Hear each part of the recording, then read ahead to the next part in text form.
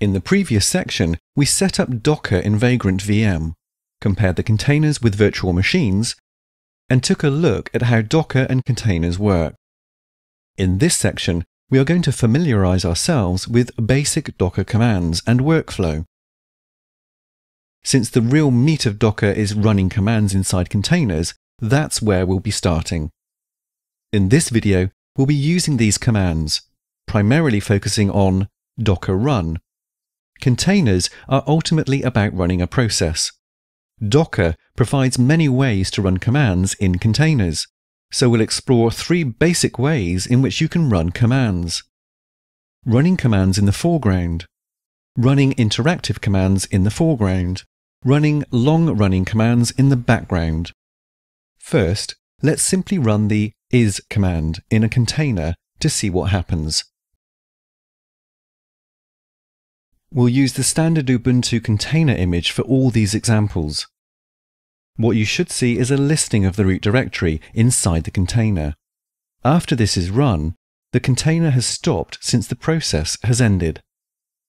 We can see the container is still around by using docker ps-a. This will show us all the containers around, even those that aren't running.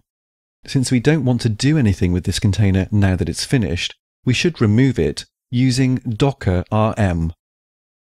In another basic run example, we'll ping Google. This time, we'll run with the --rm to automatically remove it when it's done. The ping is not your system ping.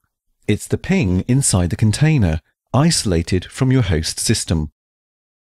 Running long-running commands like this can be closed the same way it would normally outside of Docker with Ctrl-C. Here let's try to run the Vim text editor.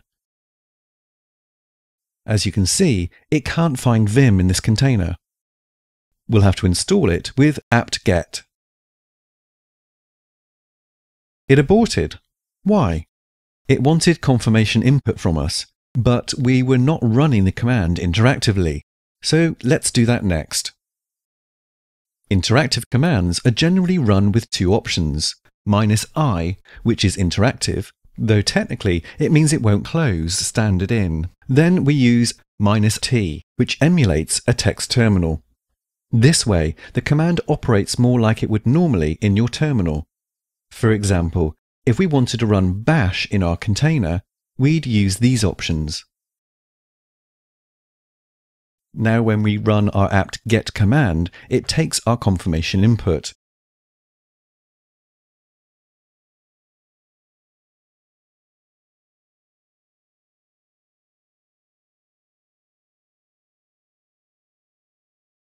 But as you might realize, this command is somewhat pointless if our container is removed after it finishes installing Vim.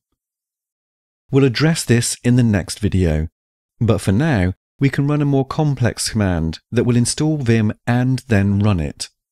This runs bash in the container with a compound command. The && operator wouldn't work otherwise, since it would be interpreted by our host shell environment.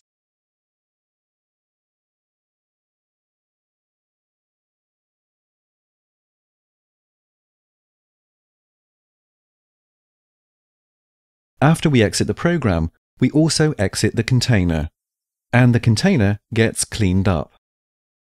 Lastly, we're going to run a command in the background. You can actually do this with any command, as it just means we won't be attaching to the process, but this is frequently done for daemon processes that run a server. This last example is a fairly complicated compound command, since we're going to install, set up, and run the OpenSSH server. We're also using the port mapping option since we want to connect to the SSH server. Unlike when running in the foreground, running in detached mode returns the container ID. We can then use this in other commands to interact with the container. For example, to see the output so far, we can use docker logs.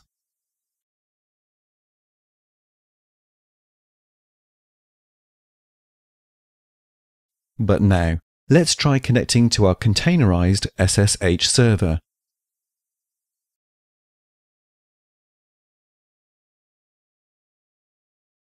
we just SSH'd into our container.